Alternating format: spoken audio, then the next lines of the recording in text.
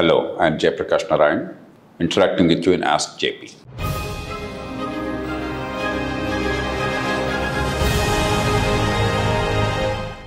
Hello, let's take a question from Chaitanya Lekiraj from Pune.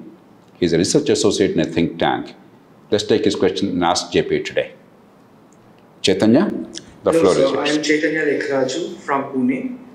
I would like to know your views on who a democratically responsible or democratically accountable citizen is, and how does such citizens affect good governance? Thank you.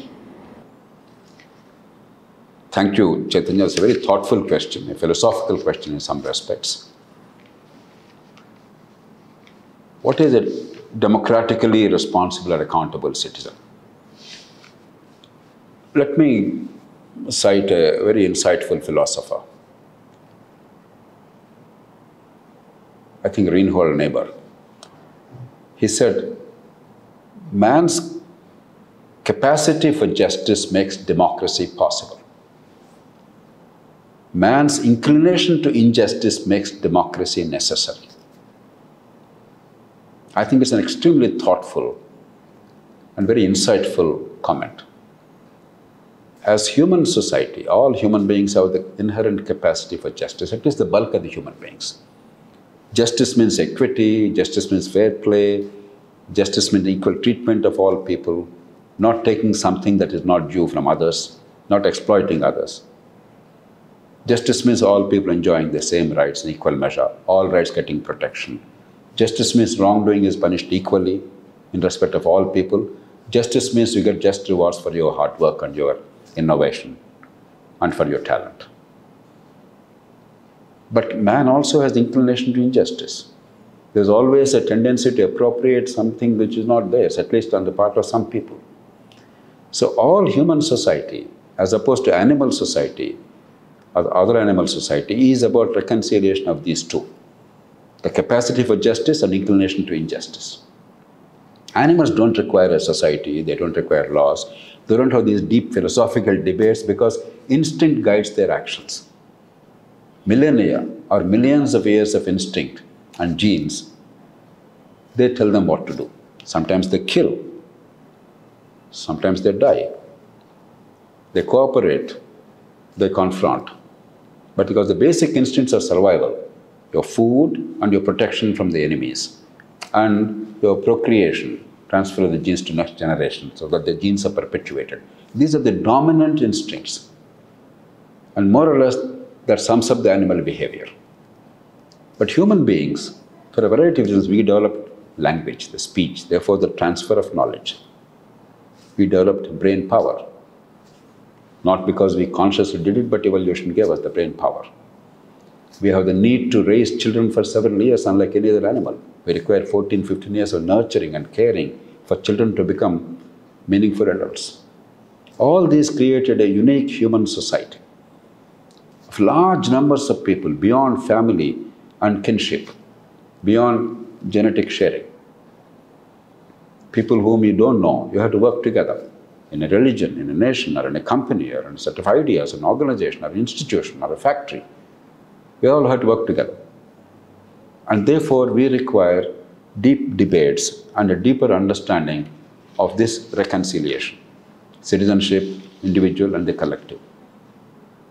I would say the simple principle, the simple yardstick is, each of us is entitled to pursue our goals, our dreams. We don't have to apologize to anybody. You have to survive, you have to live with dignity, you have dreams, you have aspirations, you have hopes, you have talent, and you have desires.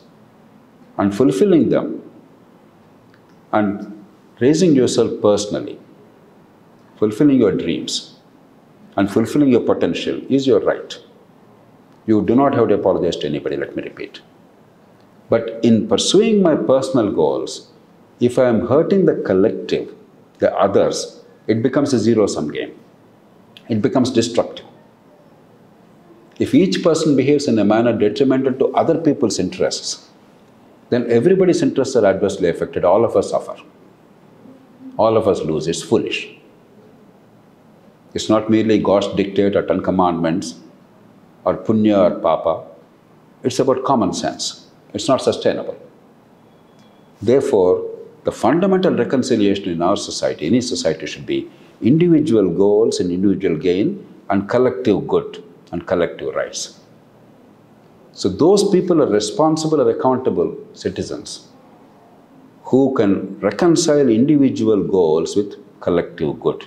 One is not at the cost of the other. If my fulfillment of desires and dreams is at the cost of you and your desires and your dreams, then there's a problem. They are being irresponsible, if not being outright criminal. That depends on the law, criminality part of it. But they're irresponsible. They're not creating a functioning, harmonious, productive society. They're creating a dysfunctional, anarchic, dangerous society. Therefore, the central issue is, am I pursuing my goals in harmony with the collective good? If my pursuit of goals is actually improving the lives of others, that is the best case. At the very least, my pursuit of goals should not be affecting your pursuit of goals.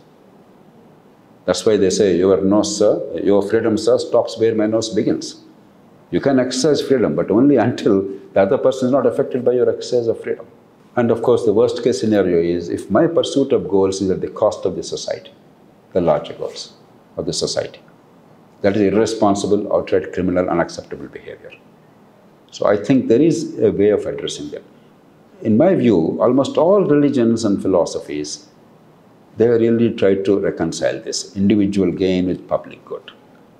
Whatever the language they used, whatever the mythology they created, whatever the superstitions or beliefs they propagated, at the heart of it is this issue of reconciling the individual behavior and goals with the larger collective good.